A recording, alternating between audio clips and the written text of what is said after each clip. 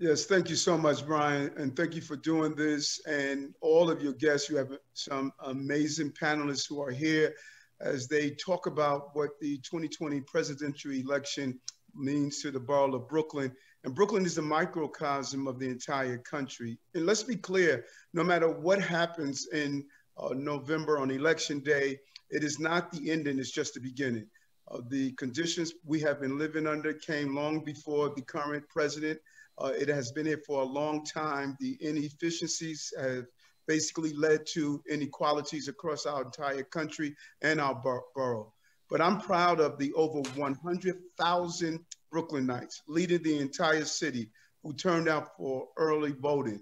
We are fighting to really save our country. When you look at the infrastructure, $16 billion in MTA capital needs, 9,000 families, 9,000 individuals who are impacted by lead and nitre, overproliferation of gun violence. Every night we're hearing of those Southern state guns playing out on our street corners in our community, the issues around law enforcement abuse, women's rights issues that we're going to face with the rights of women to decide what they're going to do with their bodies, and the rights of LGBTQ to decide who they're going to marry and love. These are important issues, and I'm hoping tonight that your listeners will understand that we must be fully engaged as your panelists talk about their points of views and their decision. It is all right. We don't have to speak in one tone and one voice, but we have to agree that this country must be open to everyone to participate and have a true understanding of what it is to be part of a dream that has lived out as a nightmare for far too many Americans and Brooklynites on the whole. Thank you again, Brian, for hosting this. BRIC has been a leading voice around these important topics, and I'm really pleased that I'm able to give you opening comments.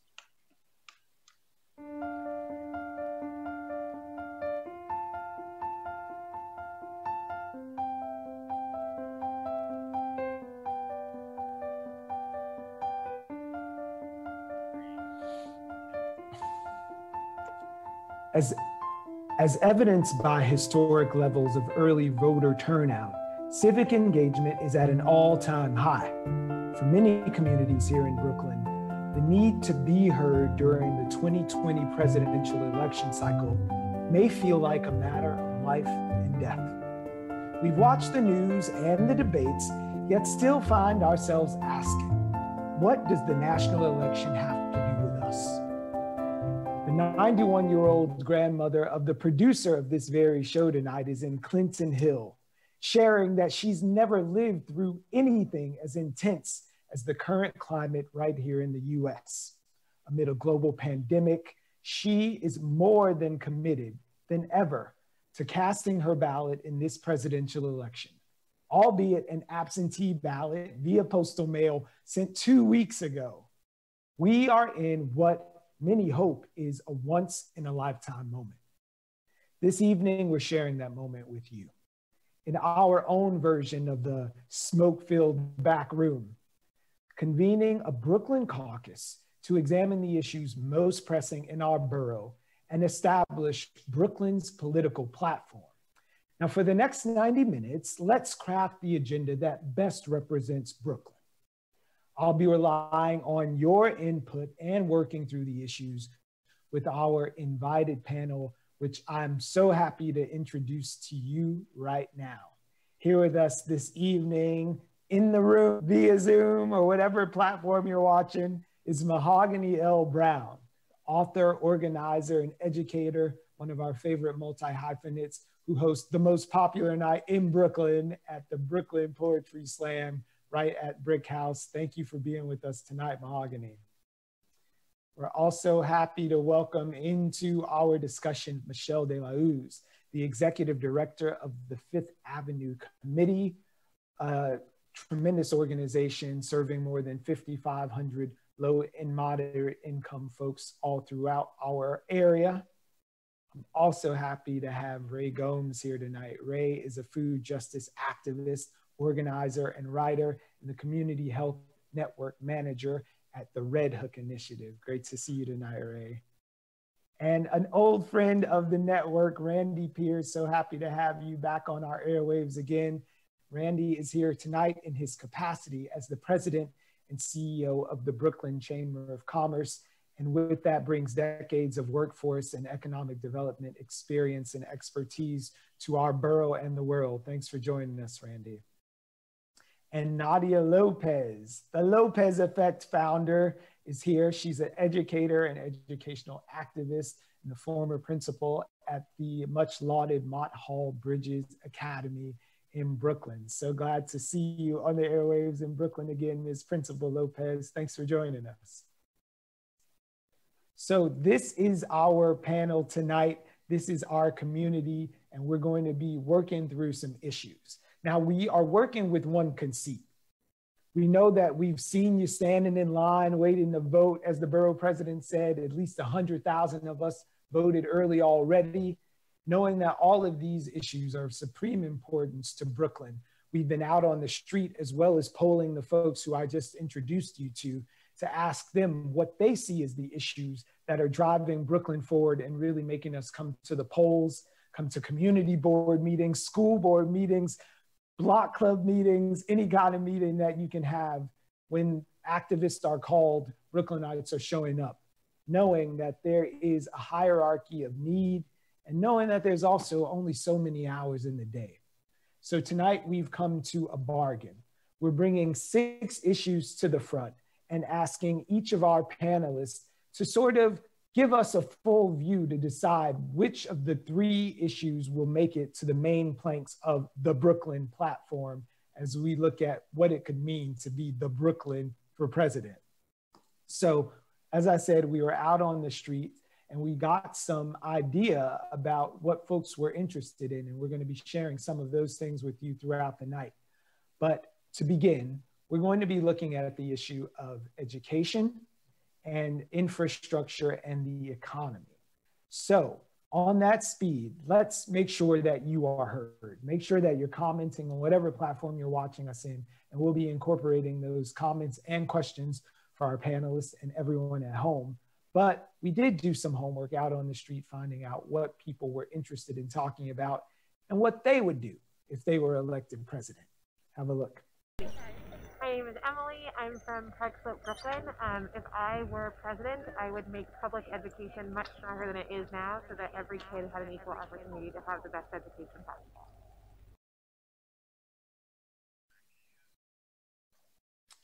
So that was just a little bit about education, a cursory glance at one of the most pressing issues, especially as we're going into new realm of things and facing educational challenges that we couldn't have anticipated just a few months ago. And there happens to be someone here, of course, who has a vested interest in education and even founded a new outlook.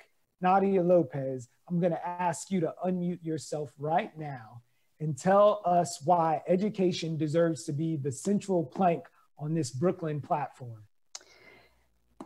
Hi, Brian. It's so good to see you. And I'm excited to be on this panel with so many dynamic speakers. But listen, you know, for me, education is everything. Education is the hub of the community. And even right now, as we sit in the midst of a pandemic, when the schools closed, the entire world had to stop, right? And that spoke volumes about how important our education system is, but also how broken it is because our children weren't prepared to be online. Our educators weren't prepared to teach online. We know that there are going to be people who are going to talk about various parts that seem important, and they are, in terms of this national election. But for those children who lacked housing securities, who were living in homeless shelters, who were living in temporary housing, it was nearly impossible to get them the Wi-Fi, the technology that they needed, the access on time so that they could be on board. When we think about the fact that healthcare is a #1 issue, myself included, the reason why I even had to take a step back and resign from my position is because of the fact that all the stress-related things that I went through at work, I was not allowed the opportunity of getting the best healthcare because I was forced to stay in Brooklyn. And I got to see a bird's eye view of what the disparities are in our healthcare system. And the first thing that I thought of was all of my children who go through these different clinics who have to see these different doctors who don't take them into consideration. I've been to too many funerals with too many parents who have died because of lack of education. We need to prioritize teaching in our schools about health and nutrition, not through health classes, but actually teaching our children, just not making hydroponic a club. It needs to be part of the mandatory curriculum. We need to teach our children the importance of eating greens and teaching them how to cook them. Because it's one thing to have the conversation, but many of them don't cook them. We had to open up and create our own garden at our school. By doing that, we were able to teach our children about the various types of ways that they can plant things and the things that they could cook. Something as simple as squash. There were seniors at a senior center. I remember this senior, she was 93 years old. And when she saw the squash, she started to cry. And I couldn't understand why she was so emotional. And she said to me, "Baby, I haven't seen this since I was in North Carolina 50 years ago." Wow. And for many of our families that we sent home squash so that the kids could cook at home, the parents sent it back. And they said to me, "Ms. Opus, we don't know how to cook this. Like, you sending us stuff that we don't eat in our household." So we had to start creating a curriculum where we have to teach our children about health and nutrition in a different way. Because Brownsville is one of the poorest neighborhoods in New York City, we made it mandatory that our children learn about entrepreneurship and financial literacy, right? It's mandatory, it's not an option, because we understand that with situations in terms of poverty, when our children lack the knowledge of creating, right, as opposed to being the consumers, they need to be producers. We change the trajectory of what can happen to them in their future.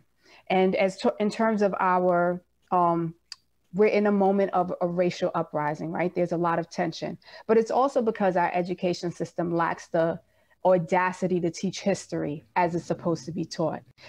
Not just making the Black experience about slavery and the civil rights movement, but really teaching our children about, they come from revolutionaries. They come from individuals who have made significant changes and have developed resilience, right? And if we teach them those things, then we have a different outlook for our children and their future. So for me, education is where we need to make the most impact, because not only when we teach a child are we changing their future, but we're also changing the landscape of an entire family and generations to come.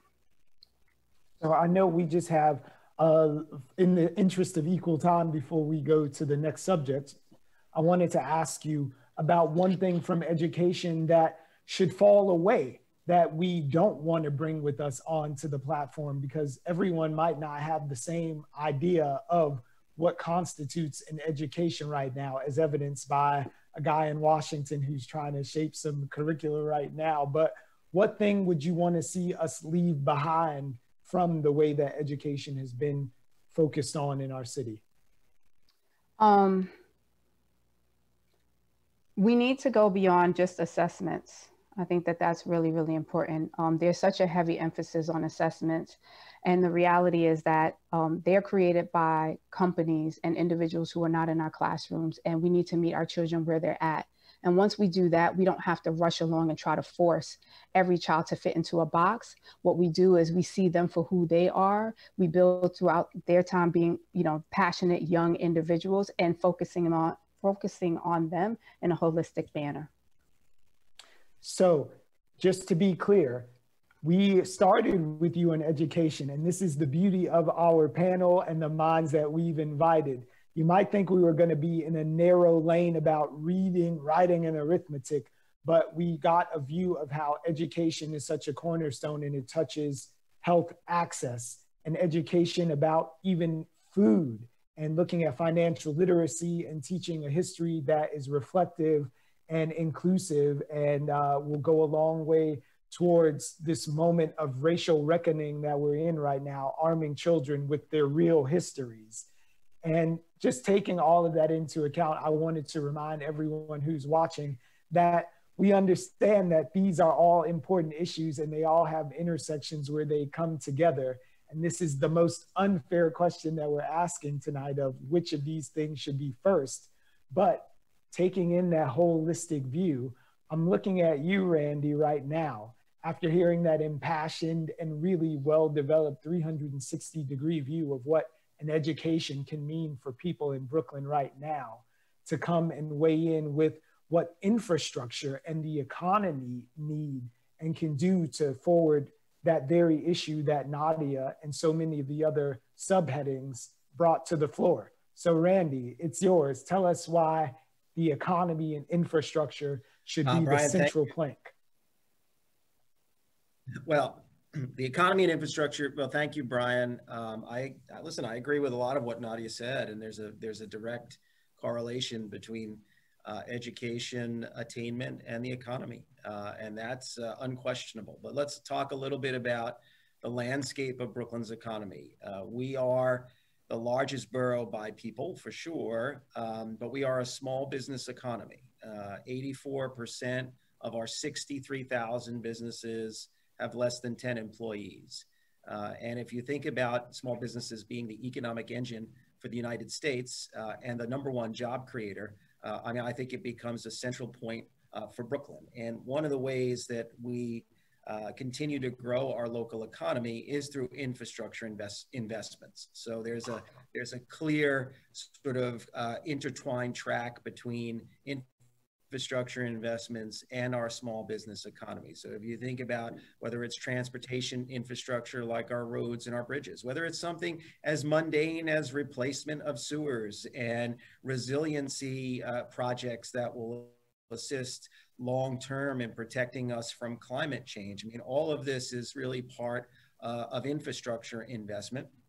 We like to also think of infrastructure investment in terms of just brick and mortar, but it's also access to broadband and how, you know, especially access to broadband now that we're all on Zoom and we're all working from home, and we need that access. We need that access throughout all corners of Brooklyn. And there are too many corners of Brooklyn that have been underserved by technology, that have been underserved by broadband.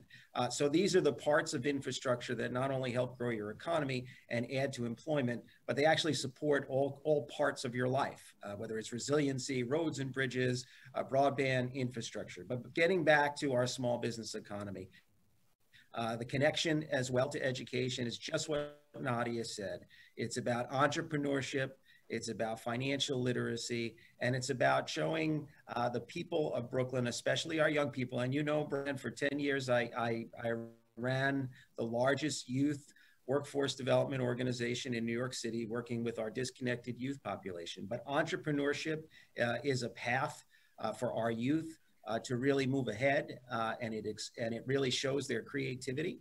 So there's so many tie-ins here, and it's almost like unfair to have us pick between education and the economy / infrastructure, because it really is very much interconnected. Brooklyn is the hub now for the creative economy.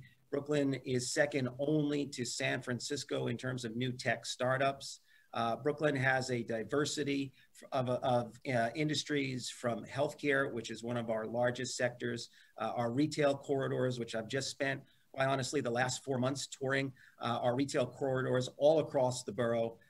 You know, I've done 25 of these tours. Last one was Monday in Cypress Hills. So, you know, the economy is about jobs and opportunity. It's about entrepreneurship. It's also about helping our minority and women-owned business enterprises and our immigrant-owned business enterprises to move ahead and to achieve both the American dream, but also to be part of the equation of helping to pull up communities, right? Because, you know, if you're a successful entrepreneur from any particular community, and if you can hire locally and if you could support that local community, then the return on that investment is extraordinary. So from my perspective, yes, I'm a Chamber of Commerce guy. I don't think we should have to pick between education and the economy because they're so intertwined, but I do say the economy, especially our infrastructure investments, are going to be such an important part of all of our lives in a very holistic way here in Brooklyn. So that's why I'm supporting the economy and infrastructure.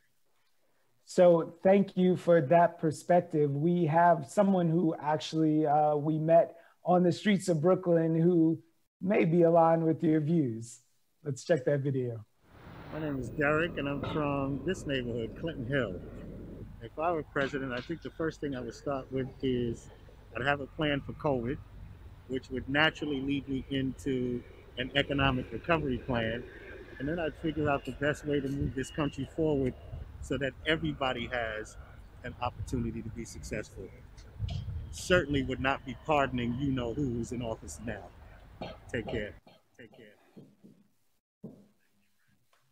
Well, all the you-know-who's aside, we've heard from two Brooklynites who are just sharing their day, and it was interrupted by me putting a microphone in their face, and two of our panelists on the issue. So now I would love to hear from the rest of you about those intersections that you see between education and the economy, or where you might be leaning before we put it to a vote for the panel and for the people of Brooklyn. So all of your mics are open. Let us know if you have a thought. Mahogany, I saw yours disappear first. You got something to say? I was just going to say, I am definitely Team Lopez effect. Education is the bedrock, and there is no other way. If we don't have the tools to not only understand where we're coming from, we won't know where we're going to.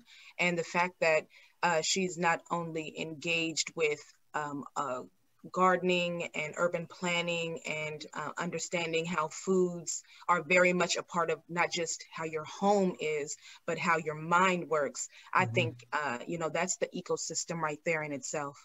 But let me queer the narrative a little. It's important to have your education going, but what about the crumbling schools and the subway and the sewers that are creating a hazard to the young people who may not benefit from the fullness of great people like Nadia because the city is crumbling around them? How are they getting to school on those broken roads and messed up commuter system? Michelle. I just want to say that, education to me is part of the infrastructure. There's physical infrastructure, and then there's human infrastructure, and they're both critically important, and they both need investment. And if you don't have one investment without the other, the city will not prosper. So I don't know. I'm definitely not an either or person. I'm a both and kind of person, personally. Yeah, all of the both and people, I see you in the comments, but we got to pick one tonight for the purposes of this exercise. Remember, this is the smoke-filled room. We're in back now. There's a whole stadium full of people out there ready to say, we're going to win this thing, and they're waiting for our 3 policy planks. So this is the unfair bargain that we're called upon to make tonight. So well, if you had to narrow it that way, I would just say that from a presidential perspective, I mean, how many times have we heard in the presidential election people saying that we were ready, there was a bipartisan support for an infrastructure bill? Yeah. So I don't know, maybe that's the thing that can help bring the country together right now. Well, so and the BQE is still falling into the ocean. So it's time for our first vote. In just a few seconds, our panelists will be seeing the options before them. It's either going to be the choice between education or the economy / infrastructure. So I'm going to ask you to lock in right now. And while our panelists are taking part in making their vote, I'm going to encourage you to let us know what you think. What would you come down on? So I hear in my ear now that we have a winner, and it seems it wasn't a hard choice by the speed of the way the vote came in, but education it is.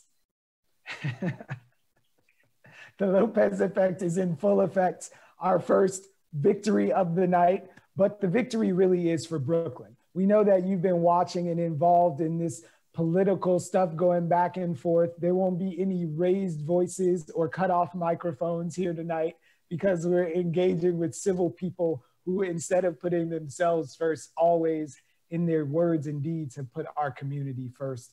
And that's why they're here. And we hope that's why you're here, in the service of moving us all forward together in the best way. So education is the first plank of the Brooklyn platform.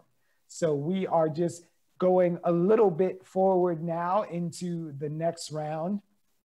Food insecurity is something that many Brooklynites were struggling with before this pandemic, and certainly as we're in the midst of it.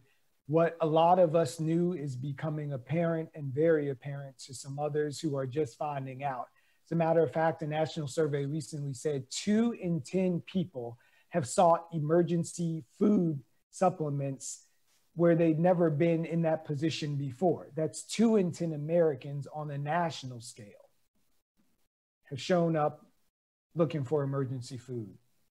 We know that it is a very serious problem, and we are aiming to look beyond emergency food into real structural change and food justice. And Ray Gomes, I think you may have something to say on the subject. Just a couple of things. Just. The floor is yours. Thank you so much for having me. I'm so excited to be here, be a part of this esteemed panel, specifically to represent food, because I think it's such a crucial aspect of our lives, and it's not getting talked about in a way that I think is moving us towards really solving a lot of the issues that our communities face. You know, I think food should be on this platform because we all eat, we all need to eat. And one of the things that, you know, this pandemic definitely brought to the forefront was that food is the first thing that hunger is the first thing really that people experience when there's a crisis, right? You go to the food pantry, you go and you look for emergency food sources, right? And even though hunger is the experience, the cause is poverty. The cause is the loss of income, right?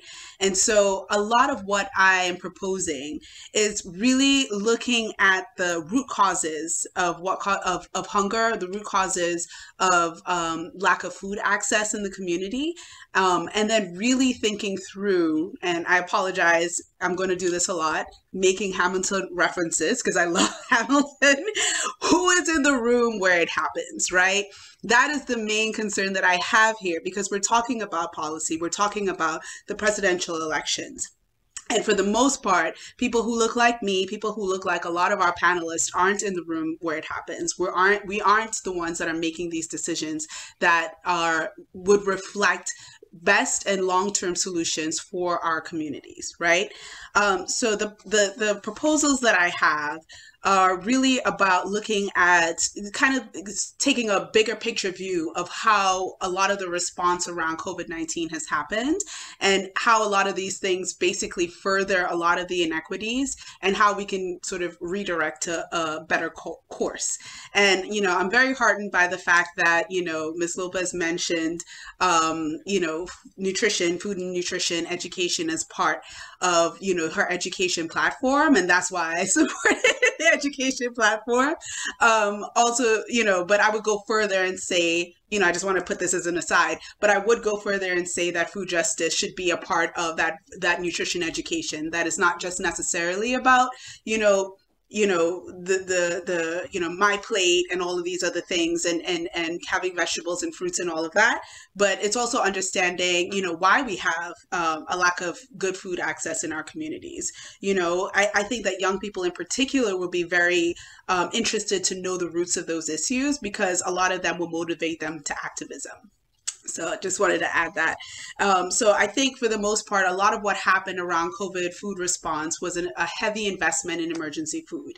And as Brian mentioned, that statistic about a lot of people accessing emergency food resources who had never accessed it before, we see that, you know, that had sort of been the ready sort of application, or the ready way that people responded to that need, and the ready way that our government, our city government, our state government, and our federal government provided relief for our communities. And, you know, as was mentioned before, our communities have been facing these issues long before COVID, right? And so if emergency food resources is the only way that we sort of look at any type of food access resource, then we're constantly in this cycle of only funding those efforts, right? And so COVID really made it so that that argument is at the forefront of most, if not everything, that we're doing in terms of food security. And so one of my platform ideas is to divest from the emergency food industrial complex, because believe it is an emergency food industrial complex. It's these huge corporations that get millions and billions of dollars of our tax money in order to respond to this crisis that gets supposedly trickled down to our communities, but can be invested in a better way. So divest out of that complex complex and invest in community food sovereignty projects. And there's a way that you could respond to the emergency food needs and leverage that response to these long-standing sustainable efforts, right? There are a lot of different models for that in the community, that if the city agencies were sort of bringing those people into the room where it happens, where those decisions were being made, our food response would look a lot different. So one of the things that we need to do is invest and create a food and equity council made of these community food sovereignty and community partners who have been doing this work for a very long time. There's also a huge divestment that has been happening for about a century in terms of food in this country. And that divestment is in Black land ownership. Our Black farmers have been dispossessed of their land for over 100 years through a consistent government policy and government subsidized, or basically government turning a blind eye to a lot of violence, and it was basically state-sanctioned violence against Black farmers. And so as a way to sort of look at this sort of long lens view, this sort of big picture view, you know, how do we respond to the loss of Black land and the lack of access in our Black communities? We create a network where Black farmers are feeding Black communities. And so you work in a way, and, you know, this is not sort of like a sort of easy sort of solve to all our issues. It's an idea, it's an investment in both sort of dispossession in urban landscapes of good food access, dispossession in rural landscapes of land, right? And so we're working to solve that with applying those two frameworks. One of the ways that I would respond to one of my panelists in terms of thinking of infrastructural investment is that, you know, there are ways that infrastructural investment could really, really go awry. You know, during the 1968 riots, right? When Black communities were basically responding to police violence in their communities, you know, government, small business association, all these agencies sort of gathered people together and asked them, all right, what do you want? What do you want? And they said everything. They said they want health equity. They want better education for their families. They want better access to food in the community. They want more businesses, more entrepreneurial opportunities. So they said, okay, businesses. And so they ran with that. And you know what businesses they supported? Fast food restaurants, right? And so now we see the result of that. In post 1970s, you know, when we think about Coming to America, that movie and all of that, and this sort of central Black family that built that wealth from fast food restaurants, that was a direct result of policy. That was a direct result of people saying, we're supporting Black people to have Black ownership in businesses. Julian Bond, Muhammad Ali, those are some, and a host of other athletes were entrepreneurs, Black entrepreneurs for fast food restaurants. And so when we think about what we have in terms of food swamps, that was a direct investment of infrastructural and economic investment that has led to Black businesses thriving, but also being very detrimental to community health and food access in the community. So we're going from the Lopez effect in education to the McDowell's effect in the way that community has been impacted when you ask for something and then something was delivered and it wasn't quite what we need. Exactly. Especially as we build sustainable, healthy communities for generations. Exactly. So taking all of that into account, I do have to let everyone in the broader audience know that we invited José Albino from the GRIOT circle, one of our great friends and neighbors just near us at BRIC, that deals with intersectionality and specifically in providing community and support for our older LGBTQIA plus family members and citizens to come together and have an opportunity to fellowship and get healthy food and community. So Jose was scheduled to be here this evening, but at the last minute could not make it. And he was in the bad position of having to sort of make some counterpoints against Ray for how community investment should be plowed into a space of healthcare. And as we can see, these issues are tied together. As a matter of fact, on YouTube, Neil Feldman, who's watching, thank you, left a comment and said, these issues are interrelated. We must bring together decision makers, close the door, and not let them come out without a progressive solution to these never-ending problems, which is what we've done. So call your congressperson, Neil, and let them know that BRIC is on the case, and we've invited the smartest people we know into the room. Right. So, just one quick thing. I mean, I'm so happy that, you know, someone was going to talk about healthcare. As you know, my position is to think about community health. Community health is directly related to food access, as evidenced by multiple studies. And then my last point was really to invest in social determinants of health priority areas and have, you know, look at the basic social determinants of health, redlining areas who have historically been redlined, areas that have high levels of gentrification. They all have very horrible health outcomes. And so to have those as high priority areas for investment in healthcare, food included. So Ray, can you just draw the line for me for a second? Because some people are listening to you talk about these determinants and may not quite see how one thing links to the other. But this isn't theoretical. This is something that we know to be the case. Yes, I would use the example of my old job at the health department. We would have these maps that we would work with, and it essentially will be overlays of different statistics. So it'll be like all the areas who have been historically redlined, right? And redlining is a government-sanctioned program that basically determined which community would have investment through loans and credit in order to own the property, and then that also extended into a lot of different things in terms of how communities would be invested in, period, right?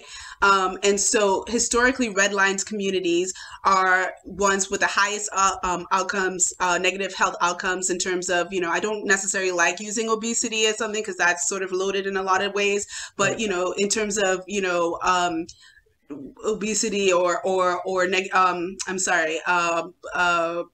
premature death. Thanks. I'm trying to remember all my health department terminology. Anything that you think in terms of negative health outcomes, all of these communities have them. It's like really just like A equals B. Like it's the same communities, the same histories, and the same outcomes. And so, you know, when we talk about all the issues around healthcare and what makes good health, what makes good health is good housing. What makes good health is affordable housing. What makes good health is healthy access to good food. What makes good health is good access to quality education. What makes good health is, you know, access to healthcare resources in the community, both public health and medical care, right? And so for the areas that have been dispossessed of those resources through government action, whether direct or indirect, we need to respond in a policy way, because policy created it, policy has to answer it. We have to respond with policy and investment in these high priority areas and create the better health for these communities. Well, I can say it's clear that Ray Gomes is arguing both sides of the issue. She came at it from a food justice perspective, and she came at it from a purely healthcare perspective. And we're asking our panelists to meet in the middle. Again, we understand that it's an unfair conceit, but if we're looking at the hierarchy of need and also just the amount of resources that we humanly have in ourselves, if you've ever had to make the decision between going to the PTA meeting or going to the block club association or a community board and get dinner on the table or wash clothes, you know there's only so many hours in the day. So we understand that it's unfair. And a second ago, I misattributed that quote that I said was from Neil, but it was actually from a former BRIC colleague, Ted Canova. Thanks for writing in, Ted. So that being said, and knowing that Jose was not here, we do have a person on the street who's sharing their opinion of how they would make things happen if they were president with regards to healthcare. Have a look. Hi, I'm Dr. Archer, a child and adolescent psychiatrist. I work in Brownsville, Brooklyn. And if I were president, everybody would get free mental health care. everyone, from the youngest to the oldest. Hi, my name is Dr. Arabella Croy Pembroke. I'm the principal of Riverdale Avenue Middle School. And if I were president, my priority for the first 100 days in office would be to offer free mental health services to every single citizen and undocumented person in the United States.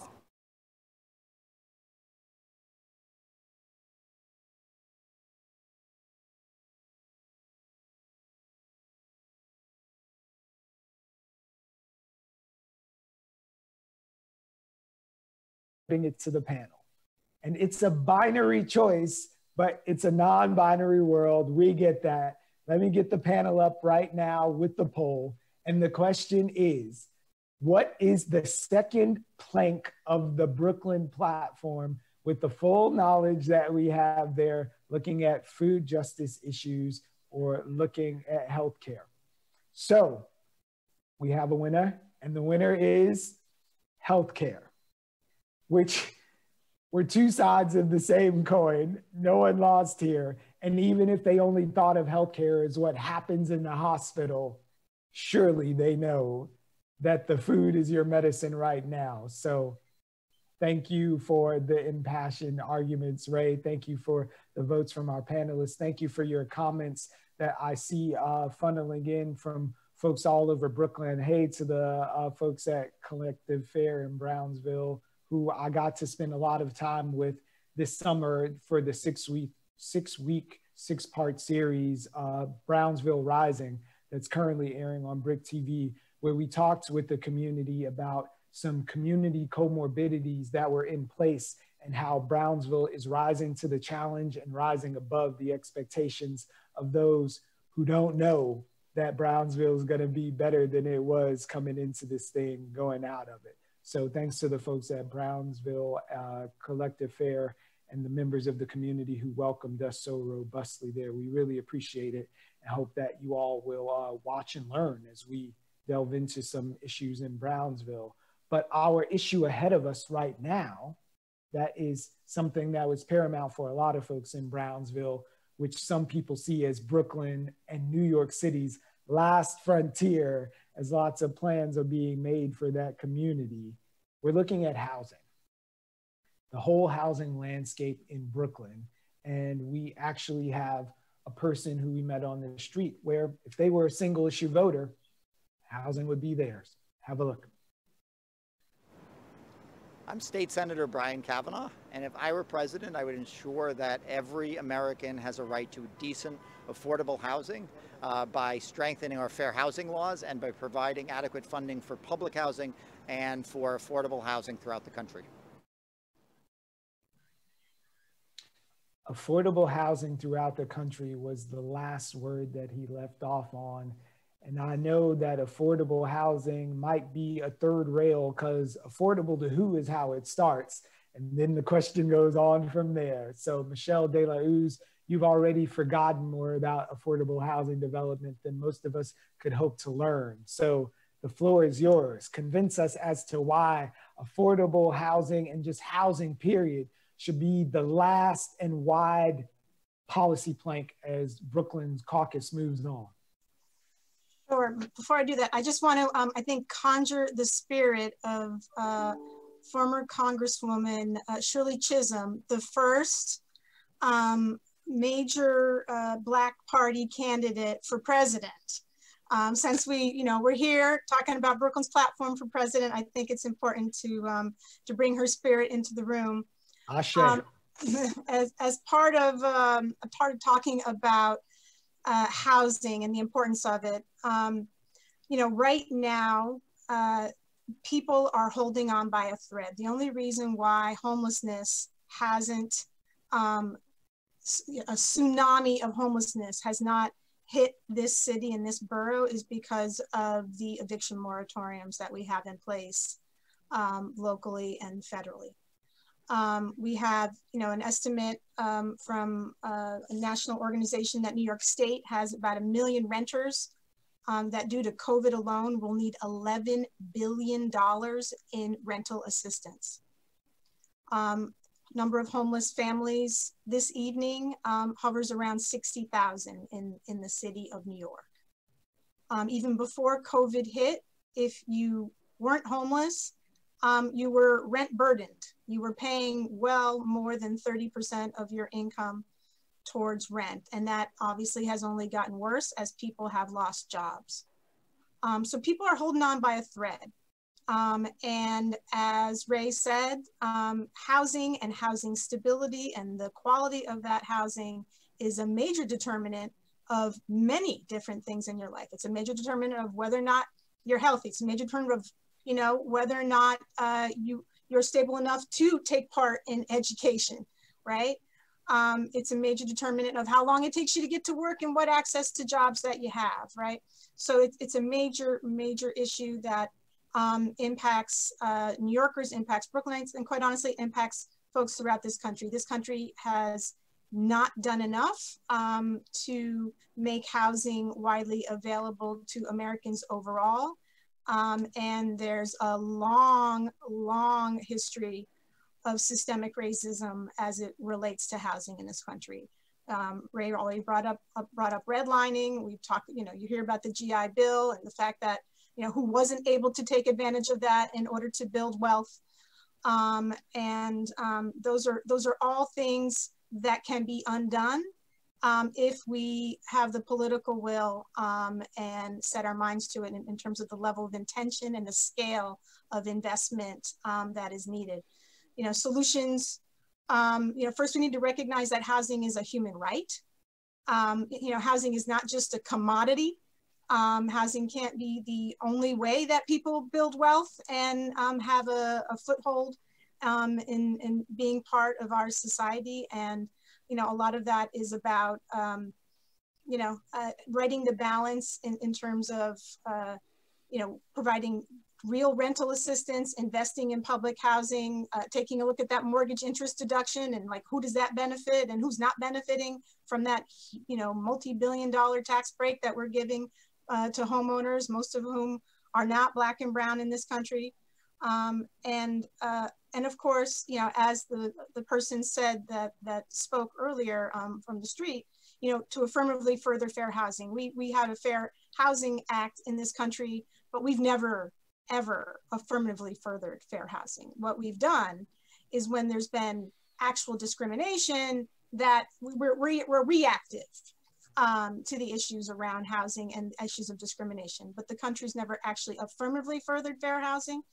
When President Obama put out a rule to affirmatively further fair housing, the first thing that President Trump did when he got into office was to basically say, we don't really need that. And Ben Carson has, you know, repeatedly trying to take steps to undermine any affirmatively fair housing rules.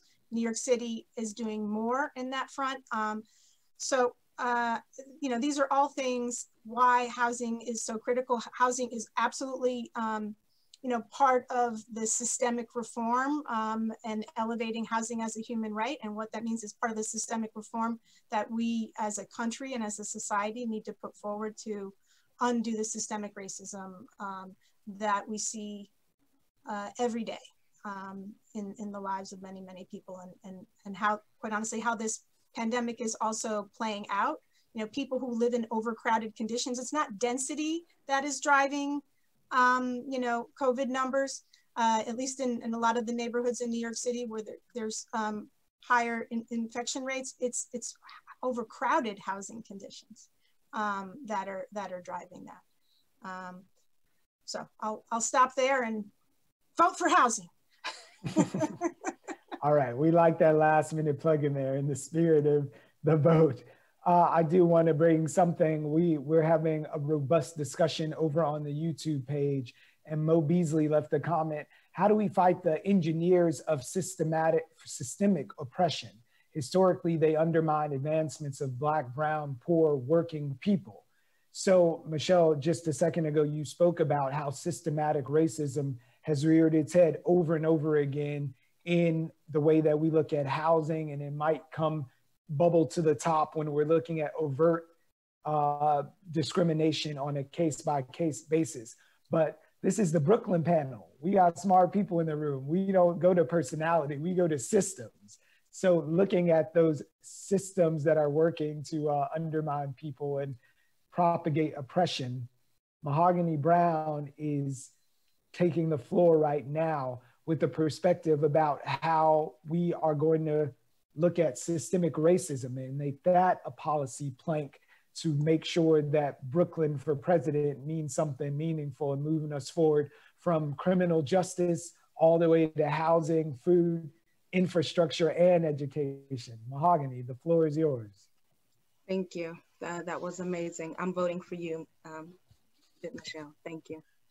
When I think of the things that we need to prioritize, especially considering the criminal justice and the pipeline for the for-profit prison industry, I believe we need to prioritize decarceration, reentry programs for those inmates that have been taken from their families and their communities, dismiss bail funds and return that money to the people, and defund police. Less money into the prisons and more money into community centers, education, houselessness, and food deserts. If we defund police, we can extend opportunities for mental health care. If we defund police, we can apply those funds to affordable housing units. If we defund police, we can eliminate Wi-Fi shortage for low-income families and provide free hardware and connectivity for our citizens in this borough. If we defund police, which I think it's a $6 billion law enforcement budget, just by half, we can afford community accountability programs that serve as liaisons that put the community members in spaces where they can speak for themselves. We can afford healthcare and assistance for essential workers. We can provide free food delivery for communities suffering from food deserts instead of the $1 billion that's already retracted. If we take 2 more of those billions, we can fund communities and people that are underserved and ignored. Defunding the police will also serve as a catalyst for humane training, community accountability, and the disintegration of a system designed to disregard Black and Brown people. Redesigning the justice systems begins with sectors working closely with people. Abolish prisons, defund police, redistribute the money to the people that have been systematically abused by these systems of oppression. It isn't enough to condemn, stop, and frisk. We must eliminate the structures that put them there in place in the first place. So close Rikers, do not reform, shut it down. Release all those convicted with marijuana-related offenses and low crime offenses, and even those with these high level offenses. We need to start thinking, what do they need as a community, right? Someone said earlier about holistically, and it can't just be us looking at these metal steel bars and taking them from their families and thinking that that will do it. Prison has not worked. We have watched it. It doesn't work. It has tremors and effects. It impacts children and mothers for centuries, like literally centuries. I lost my father to prison 30 years now. That is over half of my life. If I'm correct, there's almost 500,000 people, innocent people, that are imprisoned every day because they can't afford bail.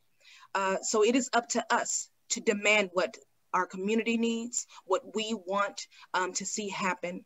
Decarcerate, release all the people and their children from detention centers, close Rikers, close ICE now. Mahogany, I want to ask you what your working definition of defunding the police is. Because if I'm standing on one corner in one part of Brooklyn, I hear a narrative.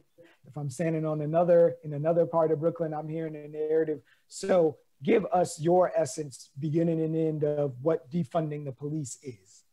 Again, they have a $6 billion budget, cut that in half, and then you start instilling that money and redistributing that money to people who can work in mental health care spaces, people who are already in the community, working with the community. There are accountability people that we have access to, but they don't have the actual, not say power, but agency. Mm-hmm. They don't have the agency to advocate for what we need. And so you have taught generations of folks to believe that the police are there here to protect and serve us. But what we're finding is the people that are here to protect and serve us are actually afraid of us. And because they're working from a space of fear, they also then work from a space of eliminate. They do not de-escalate, they eliminate. And so we need that money cut that $6 billion in half and start redistributing to folks who have certification, who have a knowledge, who don't have a fear of the people that they are serving. So you've heard two sides of a very not dissimilar coin. Once again, I'm going to ask you the ever unfair question right now. Please put the poll up, and folks at home who are watching along, who are still mad at me that I'm making it an either or proposition. I thought you would have relaxed by now, but you're going to be mad for about another half hour because I'm asking our folks to decide right now between housing or racism / criminal justice as the third and final policy plank as we march towards wrapping up this platform and Brooklyn for president in this first ever Brooklyn caucus. I'm being told in my ear that we're waiting for one more person to vote. So someone on our panel, Ray Gomes, it's a secret ballot. I'm not looking at you. So someone has pressed the button, and I can tell you with certainty that the final policy plank in the Brooklyn caucus is housing. So housing as a right, as a responsibility of the Republic has won. We further it, we'll do it. So at this point, I want to outline just what what the three policy planks of this whole endeavor are. We've got the most recent one, which was housing. Prior to housing, we had the policy plank of, help me out, Ro. We had housing, we've had healthcare, and we've also had education. So those are the three policy planks. So now I'd like to draw your attention to one more video. Have a look at this word on the street.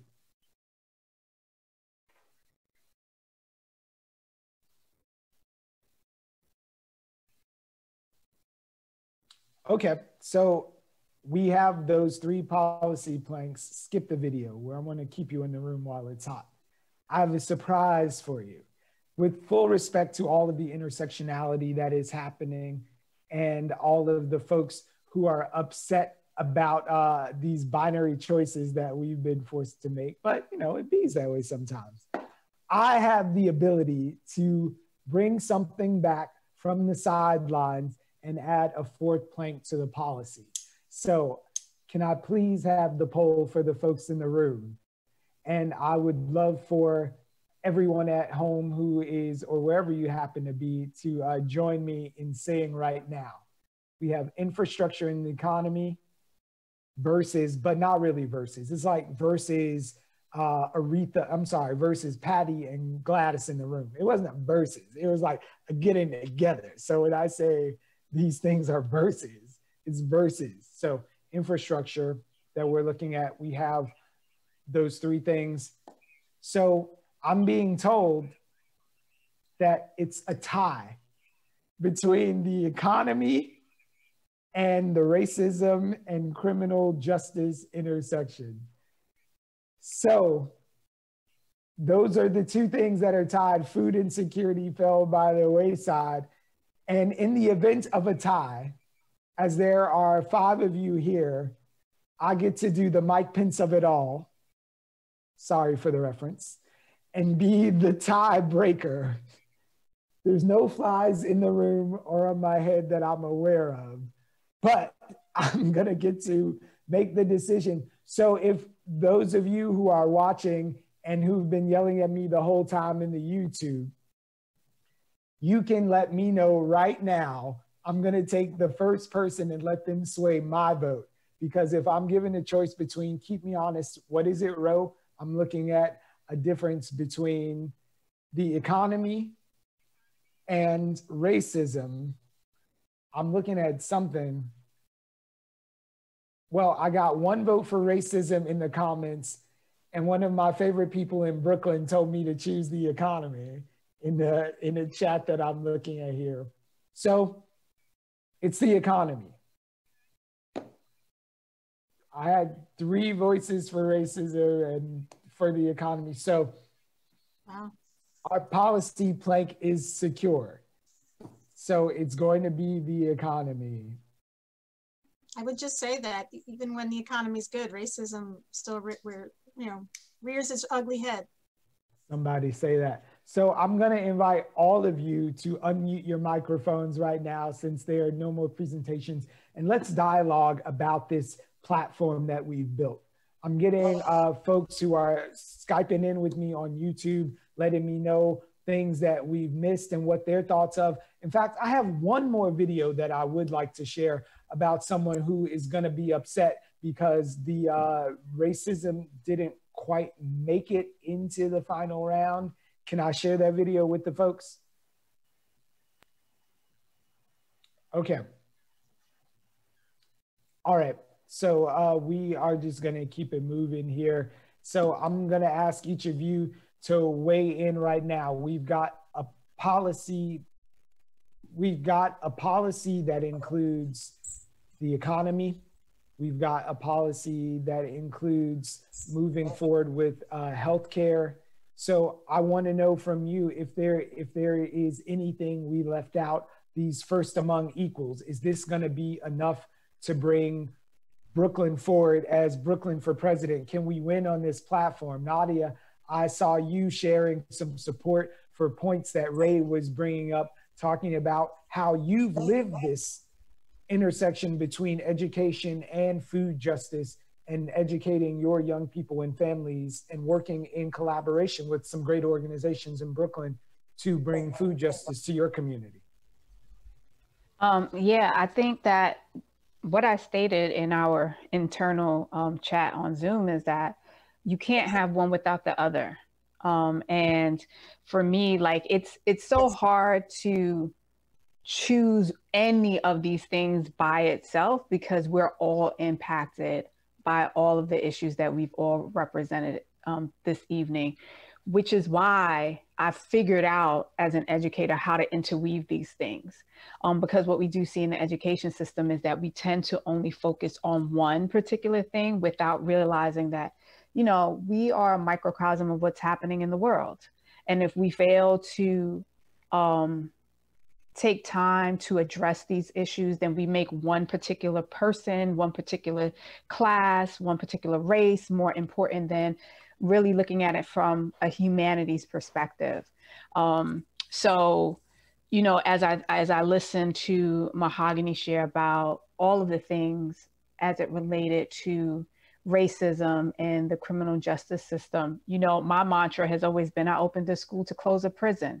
And you know, Brownsville is one of those communities that adds to the 80% of the people, the residents who end up in our New York State prisons.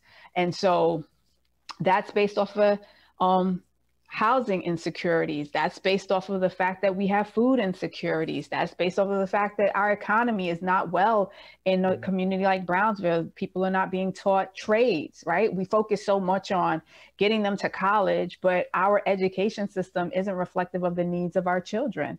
And so we've taken trade out of the school. We're a creative people, right? If we had things in place where we're not just saying to children, you have to wait until they go to high school to find out about coding. You have to go to high school to find out about things in the fashion industry. They could be learning things right now. Kids are quick learners, right? And so for me, that's why education is always that place. That we could connect all things, but there's a creative way that we can do that. And the reason why I take a stance with education, because even on a national platform, you hear that education is not even a priority. They don't talk about it. And when they do speak on it, they only talk about it from the perspective of school choice. And what that means is charter school choices or vouchers for private schools or independent schools. But at the end of the day, you don't give neighborhood choice. Because if those residents of those communities that are underserved and underprivileged had the choice of living somewhere else, they would go somewhere else. So instead of doing that, when we talk about, you know, defunding the police, I think that oftentimes, and I appreciate you asking Mahogany to explain it, because people take it as what's being said is to take all of the funding from the police. It is really saying it needs to be appropriately funded for, you know, yes, we need our police department, but what do we need them for?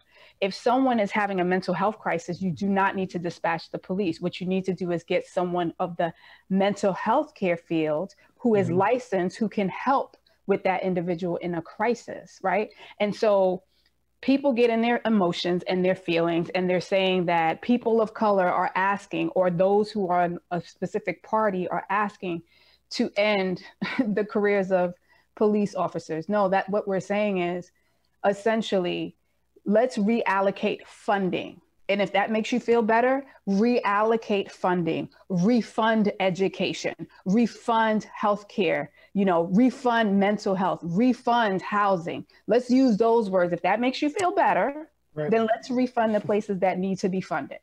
So we're shifting ideas by languaging ourselves into a better understanding. So if defund the police makes you feel a kind of way, say refund housing, refund infrastructure, refund food justice. Mahogany spoke to us about the tune of $3 billion that would still leave a more than robust budget, in many people's opinions, for policing in the city. So I'm looking at you, Randy, Michelle, and Ray, saying, what would a $3 billion reinvestment in each of your respective fields yield? If you had $3 billion plowed into making more affordable housing stock, or creating better plans to sustain small businesses throughout this economic rough patch, or get people out of the cycle of emergency food into sustainable health and food, what would $3 billion look like in each of those lanes?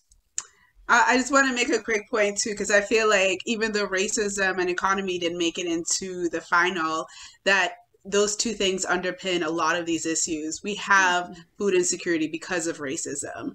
We have food insecurity because of our inequitable distribution of resources through our economy. Main moves, and a lot of people who said that, you know, the fundamentals of this U.S. economy were built on racism, and it was based on slavery. Right. Our economy was based on slavery. And so joining the racism with the economy, you know, our food industry, our agricultural industry began really in earnest with slavery and with the dispossession of people from one land and bringing them here through violence. And so with the $3 billion, I mean, I can see so many community food sovereignty projects being maintained and funded. But, you know, I definitely don't want to take policy out of this, because policy is such a huge critical part of our lives that we don't necessarily give it a lot of energy and understanding. You know, I could add food to basically every single part of this platform, particularly with education. If you knew that all of the subsidies that go to agricultural products are for corn, dairy, soy, and wheat. And those are the foods, those are the fillers in the food of highly processed food. And that is the most easily accessible and affordable food all around us, right? Mm-hmm. You would see how our policy is really created to have us have poor health outcomes, right? And so the education, when I was, you know, responding to what Nadia was saying in terms of including food justice as a part of our education, it's not just telling young people that you need to eat more kale or you need to eat more fresh fruits and vegetables. It's really having them understand how the system is really set up for them to not be successful, and how, you know, being an activist and being, you know, rebelling against the system, which teenagers love to do, is really a way of creating better health for yourself and for your community, right? So specialty foods, things like fresh fruits and vegetables, the things that we promote for people to eat more of, those things aren't subsidized, right? You did a wonderful piece on Brenda Duchesne out in Brownsville, who grows food for the community for, I guess it's like close to 20 years that she's been doing this work. $3 billion could help support the work that she's doing, could uplift the work that she's doing. I'm part of Central Brooklyn Food Co-op to start a food cooperative in Bed-Stuy, in Central Brooklyn. There's efforts around starting a Central Brooklyn food hub, right? To recreate the food distribution system that benefits the community, that the community have access. And so not have profit be the bottom line, but community health be the bottom line, right? all of that money can go towards those efforts, because that will directly impact education and the understanding of the community. It will benefit, it will impact the food access, but it will also impact professional opportunities, economic opportunities for the community now and in the future. So as we are looking at what we chose as our policy planks, I'm wondering, Randy, taking a look at how this comports with what the two major candidates that take up a lot of space are running on, what's at stake for Brooklyn, and how could the discrepancies between our policy planks and what they give a lot of energy to affect us really on the ground here? Well, let me put it to you this way. The small business infrastructure or ecosystem is at stake, nothing less, right? We've never seen a crisis of this magnitude, and small businesses are disproportionately impacted by the shutdown. Look, if you have to roll up a gate every day at 5 a.m., right, versus, you know, people who have the ability to work from their home in Westchester remotely, there's a very big difference there. If your purpose is to really serve your community and you have to see your customer base because they're there every day to access a product or service, right, that's the types of businesses that we're talking about. And I've done 25 commercial corridor tours since phase 1 reopening. I've been to Brownsville 3 times. We did Belmont, we did Pitkin, and we did the food distribution event with Borough President Adams. And I will say this, 3 things come up: grants, not loans, real rent relief for commercial tenants. And the third thing that has really come up is overzealous enforcement as a means to close the budget gap is not helpful to the small business community. And that's what they're facing right now. So, you know, for $3 billion, right, we could solve 1 and 2, right? We can give grants, not loans, to small businesses, right? And we can help them with real rent relief on the commercial rent side, because commercial rent, 48% of which our small businesses are behind on, according to our survey, is the largest fixed cost for a small business, no matter where that small business is. So, you know, these are the things that we could reinvest that funding on in order to shore up and frankly save our small business ecosystem throughout Brooklyn, which, once again, to put it into scale, 63,000 businesses across all of the communities, employing more than half of the New Yorkers, and all of which, or 84% of which, have less than 10 employees. So that's the types of businesses that we're talking about.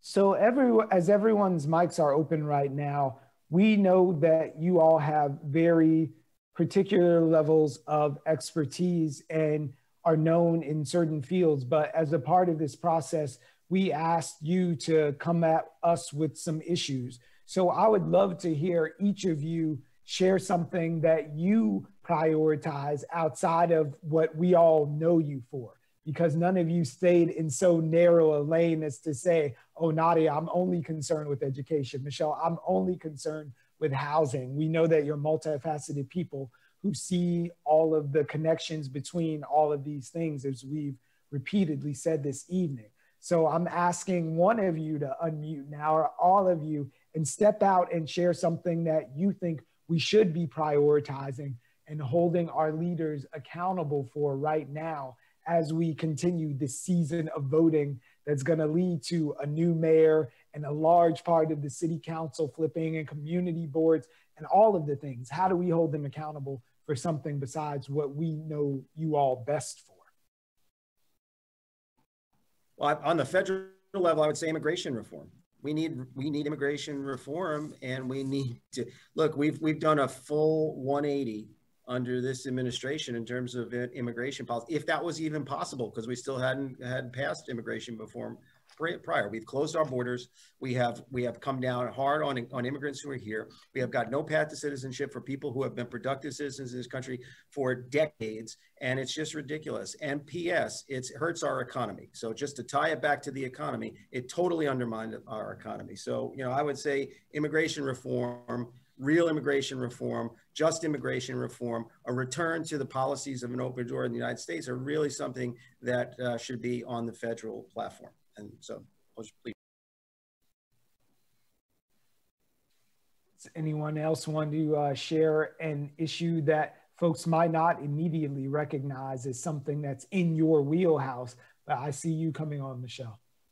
Well, I don't know if it's necessarily in my wheelhouse, but I don't think we can underestimate how important it is for the federal government to come up with additional assistance for states, for municipalities and states. I mean, the only part of government that can print money is the federal government, right? Everybody is kind of like, why can't the governor do this, or why can't the mayor do that? Well, in the end, like that's a unique power that's at the federal level. And, the federal government exacerbated this pandemic. Like their incredibly poor response, right, has made it much worse, which is just prolonging the pain. And if we don't, provide a lifeline to states and municipalities, like all the things we just talked about are all going to be cut and go away, right? So it's like critically important that we like shore up the foundation, or else, everything's going to come crumbling down. So Mahogany, in the spirit of flipping the entire narrative, you had a comment that you shared among us that I would love for you to bring to the front as we're standing in line to vote for a system that hasn't done a lot to respect a lot of us for a long time, but still, Mahogany. Vote and yeah, I just said I prioritize continuing with the spirit of an anarchist jurisdiction. The fact that that's what they call New York City is hilarious, and why not? Let's keep up that good effort, folks. Sanctuary is one of our greatest attributions, and that is why there are so many naysayers for the New York state of mind. I love it. So to that end, the world is watching New York, and by extension, we know that means Brooklyn. Whether we are the poster boy for someone who might go to use us as a battering ram to divide a country, or show an example of what this anarchist jurisdiction looks like, the great tire fire we've seen for the last 4 years.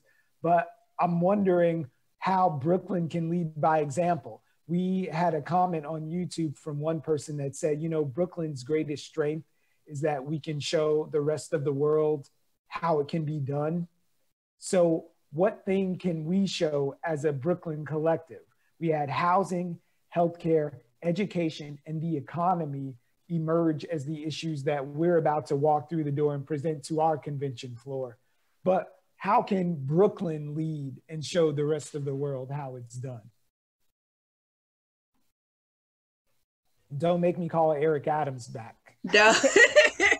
Go ahead, Nadia. So I struggle with answering this question because as everyone was speaking, especially with the previous question, was like, but how are our elected officials right now showing up?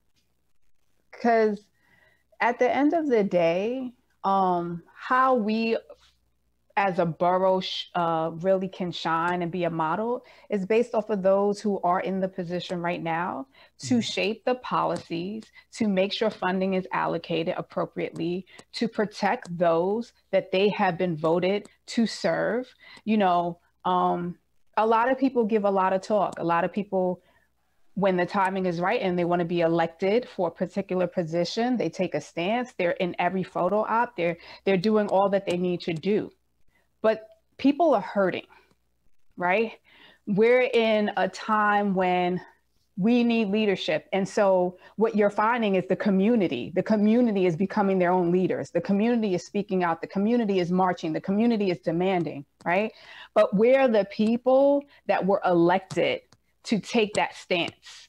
And so if Brooklyn is supposed to show up, the Brooklyn representatives need to show up.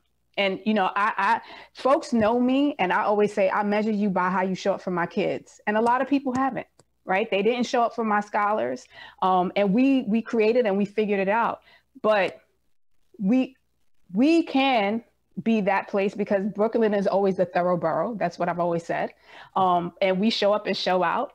And we take no shorts, right? And we're the land of kings and queens. And so the people who stand for us, who are supposed to represent us, need to show up and do their job. So I would like to take it back to the summer that I spent socially distanced on the sidewalks of Brooklyn, running up and down into people from Brownsville to Bay Ridge, downtown Brooklyn, folks standing in line waiting to exercise their civil responsibility and right to vote. I had a simple question. I asked them, finish this statement for me. If I were president, and I'm gonna put that to each of you in closing tonight. So Ray, you're over here in my box. I'm gonna ask you to finish the statement. If I were president, I would put people over profits.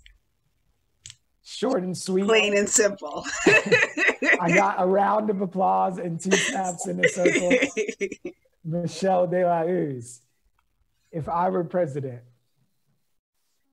I would help our country have a reckoning with our history of systemic racism so we can actually move forward and go beyond it. That reckoning. In the spirit of that anarchist energy that Mahogany was talking about. Principal Lopez, I need you to wax poetic on the subject of, if I were president. Unmuted. I would shut it down. No, I would, I believe it's always people over profit, purpose over power, and understanding the power is supposed to be in the people. And stand firm and confronting our lives so that we can get to our truths. So that's where I would be at. Mahogany, you know we were coming to you. Give us some of your thoughts while out. We've got some time here. If you could let us know what it would be like for an unbossed woman to occupy that highest office. If I were president. If I were president, short and sweet, recenter the struggle, the voice, and the story of the single mother. I think we have the topic of our next town hall there, and all of the things that you all shared tonight. So thank you for all of the time that you spent with us. And Randy, we want to know what you would do. I didn't forget about you. I was just caught up in the steam of that recenter and single mothers. That touched me in a way. Randy, if I were president, lay it out for us. I would never hold to absolutes, because I learned that there's truth in every perspective. And the minute we close off our minds and our hearts to any other perspective, we are fully lost. So I know it's counter to what presidents usually do and say, or any elected official, but don't hold to absolutes, because there are really none in life. I just want to take a moment to acknowledge all of the people who've been so robust in their comments on our YouTube page. I see all of you. Thank you for being such an involved and engaged members of the community, knowing that we're all suffering from little box fatigue. The way that you all have shown up and really kept the voice in the Be Heard series. You know, we do these town halls quarterly, and we're used to being together, and we will be together again.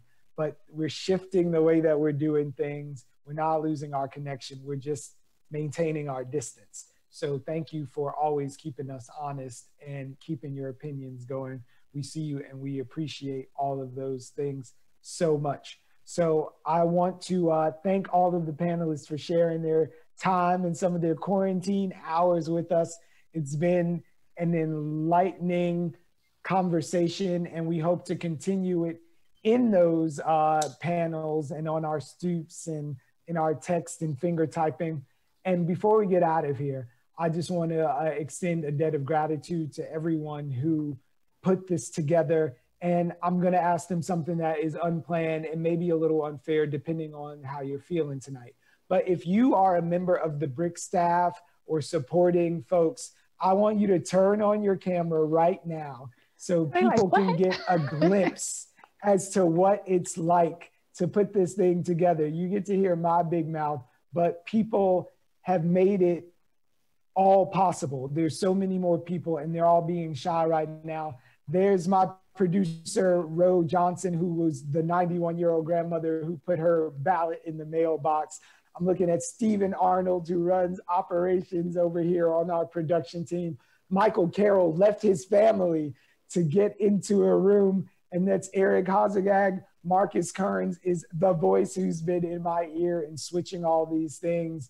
Amanda Harrington has been in touch with all of our panelists and keeping me on track with research. Anna's not turning on her camera. You've seen Eddie and our other interpreter. Thank you so much to Eddie and Debbie for making sure that members of the deaf community could be able to take place and take part in this robust conversation. Dave Feldman is somewhere out on the shore there showing us a picture. But this is just a small sample of all the people who were sit-ins and really helped to shape and craft this. The staff and team at BRIC TV and BRIC as an organization are phenomenal. And always, there's Dave, make us look so much better than we deserve to on this side of the camera. So thank you to my partner in all of this, Ro Johnson, for all these years of hard work and dedication that you've put into this. It's gone on too long, but I had to pour out into them all that they poured into me for so long. And Amanda, thank you for being so hardworking and dedicated. And I know I'm going on at length, but what some of you may not know is that I am leaving my full-time capacity at BRIC TV, and I'm going to be transitioning into another position at another fine organization, still doing the work. I've accepted a position with the folks at Consumer Reports, the national magazine, where I'm going to be the deputy of special projects there, focusing on marketplace inequities. So I'm still with you all. I'm going to be reporting and investigating the stories that impact our community and sharing them with the world. So I'll always be in touch. I hope you continue to be in touch with me. Thank you so much, Brooklyn. You are my home and my life and my community. I really appreciate everything you've done. Thank you, Jonathan Ortiz, popping in there now. Hello, America. How you doing? My name is Marilyn Sanchez, and I am from Brownsville, Brooklyn, New York. All right, good night, everyone. 11212. Thank you so much. If I was voted for president, I would follow the agenda of we the people, because that's what the Constitution says. We the people, not turning the W into a M and saying me the people. If I was president, I would simply just say no capitalism and no college. Hi, I'm Dave. I'm 45. I'm a dad. If I were president, I would tax the billionaires, give everyone free health care and free Wi-Fi, and I would make sure that it's a law that the Star Wars movies have to be good, because they've been really disappointing. It's probably like an executive order. I don't have to go through Congress for that. So. Hi. If I were president, I would unify the country. I think we're living in divisive times, and I think that it's imperative that Black people, white people, gay people, straight people come together, so that way we can beat this pandemic. And I believe that that would be my first mission, I guess, if I were president. If I was president, the first thing I would do is get rid of Citizens United, when you gotta take all the money out of politics. Number two, I would probably socialize medicine, because healthcare is a right. I would remove the real estate industry, because housing is a right. Those are the first things I would do if I was president.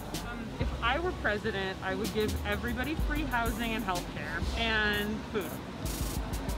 If I were president, I would add several seats to the Supreme Court so that Republicans can stop blocking legislation that does just that.